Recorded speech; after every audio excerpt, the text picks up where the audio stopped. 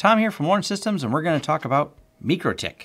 Specifically, their 10 gig desktop switch here, which is pretty impressive. It's got 4 SFP ports. If you want to learn more about Lawrence Systems, head over to lawrencesystems.com. If you want to hire us for a project, click on the Hire Us button, and we'll talk about whatever project you'd like some help with.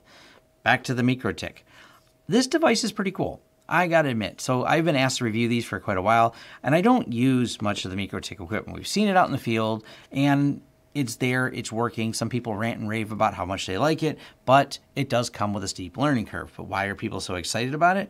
It's very inexpensive. They kind of kill it in price, and especially with this. This is probably everyone who has a home lab, probably this is in it if they need 10 gig. And I say that because if you're trying to get started learning networking, this has all kinds of features. There's a pretty broad amount of features that MikroTik includes. Granted, it's going to take some time and a learning curve to learn them, but you know, it's a good practice learn. And this thing was like $139 for something that has 4 SFP plus 10 gig ports.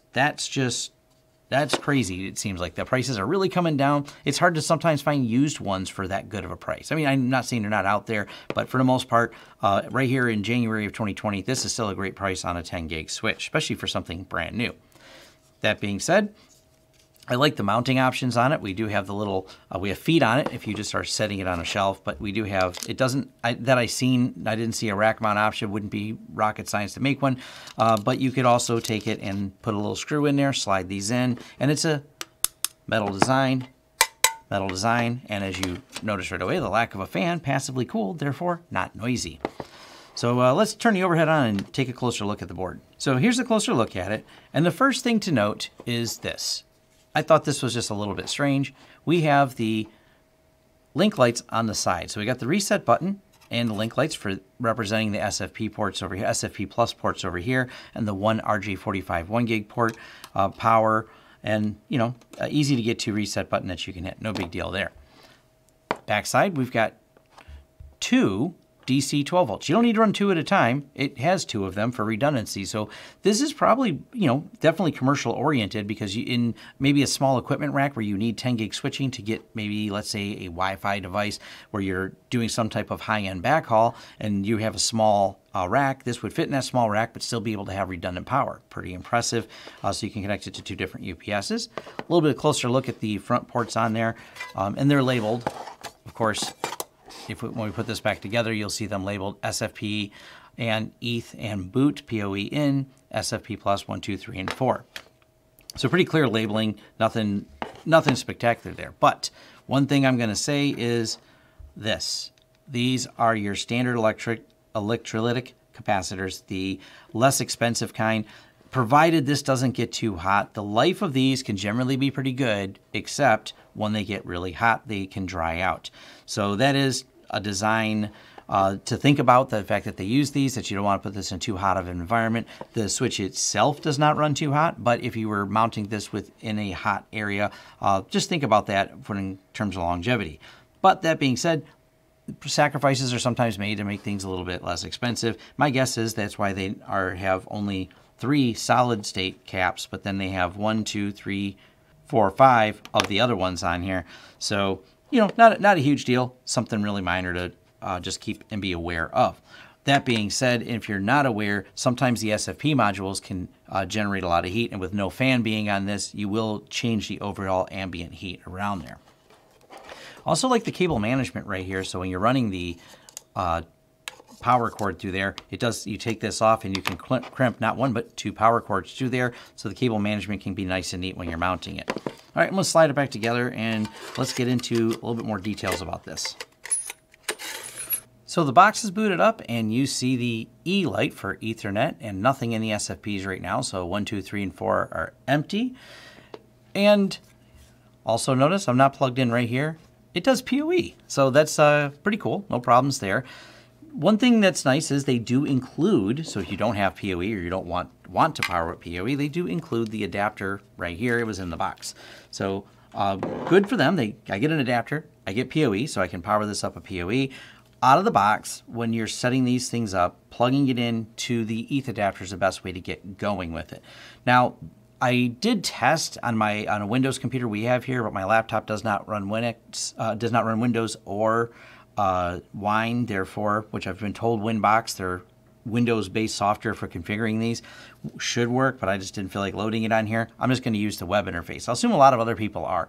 There are some differences. I think you get a little bit more with their Winbox tool, but like I said, it's kind of a weird Windows tool. To me, a little bit strange, because this is like days gone by where I use some weird Windows configuration tool to push settings to a router. But, you know, it's something you do have an option for. It's not particularly easier to use. It actually just seems to have a few more features. Another way to configure this is from the command line. So a couple different options on there. By default, out of the box, this has an IP address of 192.168.88.1. That being said, when you use the Winbox software, if it's on the same segment of the network, it will talk to it and you can get into it even if you're not setting up the IP. The Winbox can talk to things on the same LAN.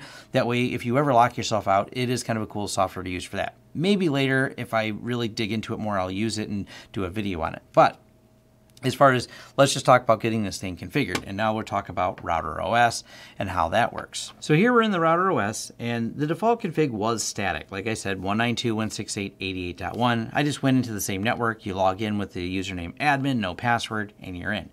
I switched over address acquisition to automatic, address source any. You can actually, this is where the configuration allows you to do things like specify which ports or even which VLAN you can pull access from, VPN. Like I said, it goes beyond the scope of everything that we're going to talk about today. Then you can set a password on there. Because, by the way, it's admin without a password, so there's nothing to do there. The other thing you may notice is it's got a WLAN option. This is because the Router OS, which there's some advantages perhaps of doing this, has everything in it. So we go over here to this tab here. We have all these features: the bridge, the switch, PPP, mesh settings, IP settings, wireless settings. You're thinking, what, wireless? Well, this is where you have to look up the features of the device you're using. So Router OS runs on all of their equipment, whether it's a switch, it's a router, it has wireless or not. So there's a lot more in here than this can actually do. I don't have the breakdown of exactly every feature. What's missing as opposed to what's exposed in here. It does have managed networking support. It does support VLANs, which if you're just going to use it for a switch, which is what we're talking about, that's important. So that does work perfectly fine for that. You do have some of these routing, lots of things under system. This is pretty cool where you can set packages, look at the health, the history, identify it. And then Winbox software, by the way, will, if you ever have to reformat it, so to speak, and reload the OS, there is ways to do that. I noticed, like I said, it's not something I've dove into. They have a wiki on their website, like a standard style wiki where they have a lot of documentation, but it is a lot to read through. I want to cover some of the basics of getting things set up. Now, one of those basics is when you set things up like Switch OS, Switch OS is separate from Router OS. So configurations you make here in the Switch OS, so I'm under System, you go to Switch OS, and you notice how, for example, it wants to allow from up to 32 ports, but this only has the 5 ports on it, 4 SFP plus and 1 network, 1 RJ45 1G port. You can configure all these, and more things, once again, are exposed that may not exist. So these are checked, and I went to set the static IP. I want the IP to be the same, but I also have this set to DHCP, so I have a reservation set in my network to say, hey, go ahead and hand this over.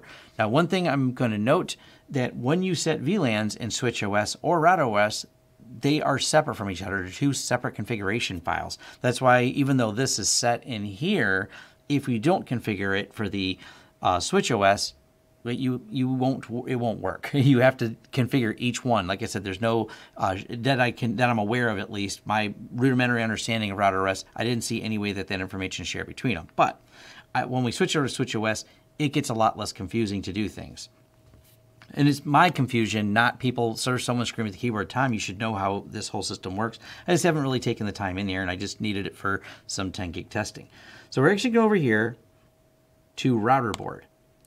And from Router Board, we go to Settings. And thank you everyone on the live stream when I was unboxing this who told me exactly how to get to this, so I didn't even have to search for it.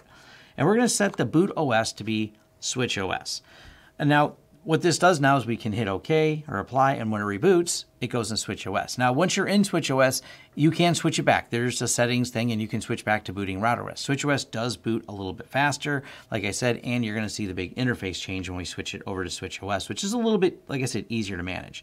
So we'll go ahead and reboot the box.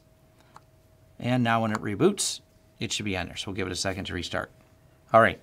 Now it reboots fast, especially when you have Switch OS. The boot up time is like maybe 15, 20 seconds. I didn't measure it exactly, but it's relatively quick from the time you start till the time it's there. And now we have a simpler interface. It's probably a little easier to do switches in. So we have a VLAN ID of 50 that I created. I just want to do something real quick. We set it up to be 50. To do that, we're going to go here and hit append. Like, it's not like insert new. So if I wanted another VLAN in here, 1337, and when we hit apply all, and now we've added another VLAN in here. So then we go over here to our VLANs, and I have SFP4 is set to 50, and we can set this one 1337, for example, and apply all, and they apply, and we're going to force a VLAN ID on here. Apply all. And now what happens is it came in because we're using this port first. This is what trunked in. And now this one is going to output VLAN 133, this one 50. And for example, if you're going to use this as a storage network, you could break these out to be a separate storage network. There's a lot of possibilities. I'm not going to get into everything about it because I'm not really good at it yet. But I wanted to at least cover the basics as I know a lot of people had asked this. But it's also interesting when you hit apply, everything's pretty instant. There's not like a delay to do things. Now, even though this isn't the full router OS, and like I said, it's kind of a more basic one, it still has quite a few things in here. So you can go in, you can look at the different features of it. You can see whether or not there's a link. Currently it says 1 gig link there. If there's an SFP link, port isolation options, lag, forwarding, RTSP, stats, etc. So there's still quite a bit of information in here. Now, a few things I have tested with this. One, completely routes at 10 gig, no question there, no problems, that works fine. Right now I've got this plugged in, which is one of the RJ45 adapters. So it takes SFP plus to RJ45 10 gig. So this gives you an RJ45 10 gig. These are a little bit pricey at about $40. These are made by, actually, let me look, QSFP Tech. So these work perfectly fine. I haven't had a problem with these particular ones in here. I've only been testing with a couple days with them, but they seem to work. I got them for a demo because I have an upcoming video on all these different adapters. I also tried them with the 10G Tech 10 gig with fiber. This worked perfectly fine. No problems connecting at 10 gig. I connect them to the Ubiquiti switch I have in the back. I've also tested with these 10G Tech DAC cable 10 gig. Worked fine with this. No problems transmitting at 10 gig. Also, I happen to have some of these 1 gig UniFi fibers. Works fine with these as well. So I pop these in and no problems at all working with it. Now, something to note, and I'm going to have an upcoming video on this topic, but these are both 10 gig. What's behind me though, this SFP port here is only a 1 gig port. The negotiation, and this happens in a lot of switches, you do have to, it's not like the RJ45s will negotiate the speeds as well. It didn't negotiate when I tried to plug it in, but you can downgrade to 1 gig on here and set the 1 gig setting in here, and away you go.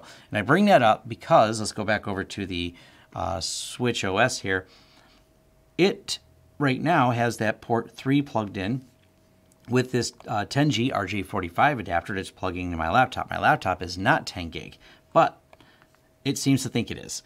It does show the proper ones for the others, but for this 10 gig, perhaps because the negotiation, I assume, is happening inside of the RJ45 adapter, it reports back to this as 10 gig. But it does report properly for the other devices I plugged in, whether they were a 1 gig or a 10 gig device. Back to the VLANs that we set up, VLAN 50, VLAN 1337, 50, 1337, they're defined here. We also have them in here. And now let's see what IP address my laptop got. So we are connected at 1 gig, not 10 gig. And there we go. So 10.13.37.10, that is my 1337 VLAN network. I'll go ahead and move this over and pull this out. And we're going to pop it in the other side real quick here. So we're moving it over to the other port, which is set to port 50. And move it over. It'll take a second. Now these negotiate a little bit slower when you're doing this. There's like a little bit of a delay just with these. It's not at all on this port. I guess it's just the way the port activates and then does the negotiation before it determines and sets the IP address. But it works perfectly fine. And we'll see we had this IP address, 10.13.37, go IPA. Now I'm at 192.168.50. So that works. Now, I don't think, and let's go ahead and cut these, as they say. So we'll cut, apply all. And I think if I swap these, if I don't define the VLANs, because they're defined elsewhere in my network, I believe it will still just tag and pull the tag off the VLAN on these ports. Let's see if that's true. We're all learning together right now. Like I said, I'm not an expert on how MikroTik works. So I've done those, but left the tagging on right here with force VLAN ID. So we'll wait for my computer to negotiate the connection. And as soon as it does, we'll see what address I get. Yep, the 337 address. So yes, even if you don't have them defined in here, it still can pull the tags. I assumed it could, but like I said, that's here nor there. Now I will go out and show you though, if you are in this and you want to go back to the other system, you can just go here and boot router OS down at the bottom, and you can go back to the router OS and have the more advanced features in here. But like I said, there's not that I can tell when you change settings on one side or the other. Maybe certain settings carry over. I'm not clear on which ones. I didn't do a lot of reading on that part. I really wanted just to get the switch working in a basic mode for some reviews I have coming up, and maybe I'll play with a little more. And it's kind of nice to have one for some 10 gig projects because, I can do them right here in the studio. And we did test, we ran, which is going to be this one over here, some of my future videos. We did test running the 10 gig RJ45s that come off the UniFi to this and making sure they work at 10 gig, and they do without any issue. We transferred the speeds. And I didn't bother doing any part of this video at transfer speed because it works. Other people have done it. This one does it. That's the least exciting thing it does. It does do what it says and work at 10 gig. But do I think they're a great purchase? Yes. I can definitely see the validity of this particular product. It's just a really great price on having 10 gig networking in your home. That's for sure. Not too bad for basic configurations, but the cool thing is if you got the time to put into it and you want to learn the operating system on here, and of course people tell me the command line, basically opens up all the features to it once you take the time to learn the command line and SSH into it. That is awesome. So it's something you can start with to get the basics running, but if you have some future playing you want to do and learning, if you have time, especially college students and things like that, awesome. You have people are not wrong about it. It is a very powerful little device. It just has that little bit of a learning curve. But you got the basics if you want to get set up. That's what I want to cover in this video. So if you wanted to just basically integrate it into your rack, not bad. Not a bad little thing. I'll leave a link below where you can get this and with an affiliate link. And as always, appreciate it. And thank you for making it to the end of the video. If you like this video, please give it a thumbs up. If you'd like to see more content from the channel, hit the subscribe button and hit the bell icon if you'd like YouTube to notify you when new videos come out. If you'd like to hire us, head over to lawrencesystems.com, fill out our contact page, and let us know what we can help you with and what projects you'd like us to work together on. If you want to carry on the discussion, head over to forums.lawrencesystems.com where we can carry on the discussion about this video, other videos, or other tech topics in general. Even suggestions for new videos, they're accepted right there on our forums, which are free. Also, if you'd like to help the channel out in other ways, head over to our affiliate page. We have a lot of great tech offers for you. And once again, thanks for watching, and see you next time.